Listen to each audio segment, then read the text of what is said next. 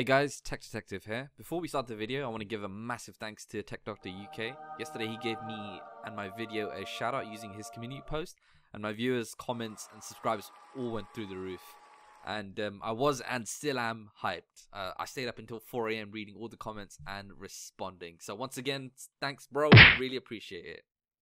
Today we'll be going over the latest version of MorpheusTV. So basically MorpheusTV allows you to stream and download movies with or without subtitles in HD quality. It has a high level of customization and the layout is user friendly. So I'll give you a quick overview of the APK and show you how you can get this. So let's do this. When you first start up the APK, you're presented with the nice user friendly layout. We can see 4 sections: movies, TV shows, downloads and settings. On the top right we have a Chromecast symbol, which I can't click because I haven't got it downloaded. And then for Track TV we have a Watch Next button. So let's click into movies and let's go through each of the sections. So let's start with movies.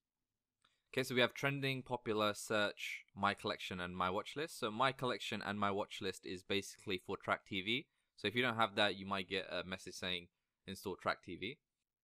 Let's go into search just to show you it is actually working. Let's search for Superman. And as you can see, it brings up all of the movies, old and new. So let's click into The Death of Superman.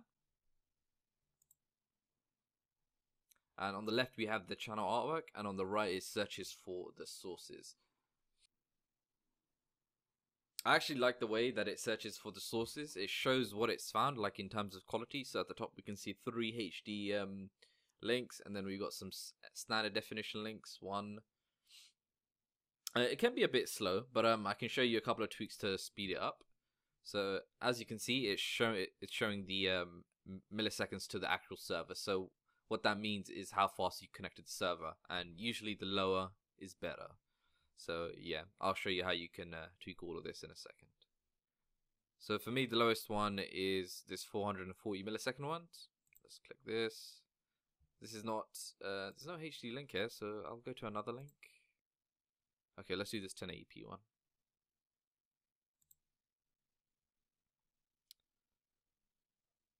And as you can see, it loaded pretty much instantly despite the high milliseconds. Let's go to next. All working good. Alright, let's go back. The video has subtitles on them. Sometimes they can be inaccurate depending on how new or old the movie is. And I'll show you how you can change the settings. Yeah, so usually for the server ping, green is good, yellow is not that good, red is don't click that link. It's probably going to be ultra slow. So yeah, let's go back. So if you actually enjoy The Death of Superman, or any other TV show or movie that you're watching, you can long press on it. You can add this to your collection and to your watch list. So you can watch it whenever you want, and you can download the best source. This is obviously good because if you're going traveling, you're underground, you don't have an internet connection, anything that you download prior to leaving your house, you can watch offline, which is an amazing addition to MorpheusTV. Okay, let's move on to the settings. I'll show you the settings that I prefer and why I've chosen some of the settings. So let's go into subtitles. And as I mentioned before, the subtitles can be inaccurate or not synced correctly. So normally I keep the subtitles off and I make sure that they're not automatically downloading. I personally don't need the subtitles. You might do, so you could enable it and enable this option as well and choose your specific language. So for me, English, and then for you, whatever you prefer. We can also customize the actual subtitles as well. So we can change it to either white or yellow. We can increase the size of the actual subtitles. And if you've discovered that a certain provider's subtitles are inaccurate or not synced correctly, you can actually turn them off so that the search doesn't actually find them, which I think is pretty good. So this does actually slow down your search by a little bit.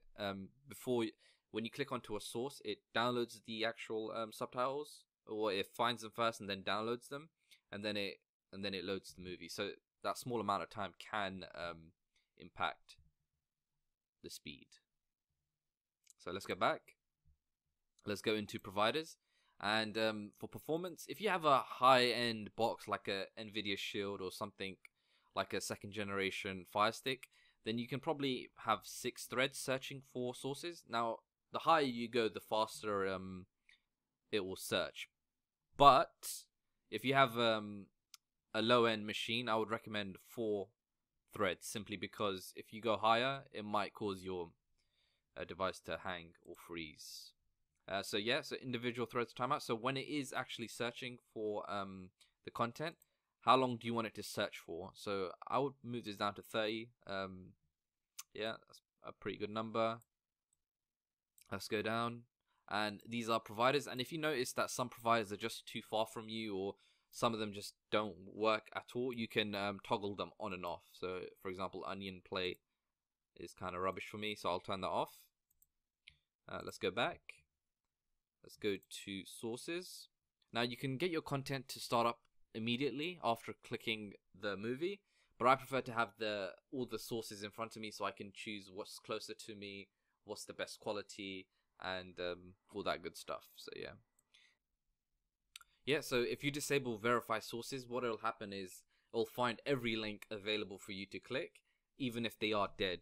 It does speed up the process, but you might click on dead links, which might again kind of ruin your experience. I leave it on. It doesn't make that big of a difference to me. We can search for how long you want the sources to be verified for. So I would move this down to 5 seconds. So I give my device 5 seconds to verify the sources if they're solid or not. If you do find that you are getting a lot of dead links, I would increase this to a higher number. And if you're not, then put it lower. So let's go back. For torrents, I personally don't use torrents, but if you do, I advise you'd get a VPN. I just prefer streaming and downloading over torrents. But if you are familiar with torrents and you do want to use torrents, and you're like some sort of expert, then you can turn it on. And but I personally don't use them, and I don't know much about them, so I just leave that off. For notifications, we have a Chromecast notification. It can get a bit annoying every time it comes up, but you can, if you do have Chromecast and you're a big fan, you can turn it on and off. And you can turn on the notifications for the files that you're currently downloading, which are pretty good. For downloads as well, you can increase the number of downloads that you have, that you're running. If you have a really good internet connection, I would increase the number. If it's not that good, put it lower. And if you're downloading over cellular data, then you can turn this on, and then it will give you a prompt telling you, you're going to exceed your data limit, stop. So and you can also choose the folder where you want to put all your downloaded stuff into. So I think that's pretty good. Okay, now I'll take you through the steps that you need to take to install this. So stay tuned. The first thing that you want to do is go into your security settings and then go to unknown sources and make sure that it's checked. The second thing you want to do is go into the description of my video and click the link, and it will bring you to this page in front of you now. And all you have to do is click the big green button. If you're on a Fire Stick or a Fire TV, then just input the link that I've put up on the screen for you now, and you should be good to go. If you found my content useful, make sure you hit the thumbs up. If you enjoyed the content and you wish to stay updated, make sure you hit subscribe.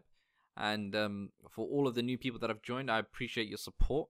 If you have any advice for me to improve in terms of thumbnails, quality of video, audio, anything, just put it in the comments below. It would mean a lot to me. So thanks guys, and I'll see you in the next one.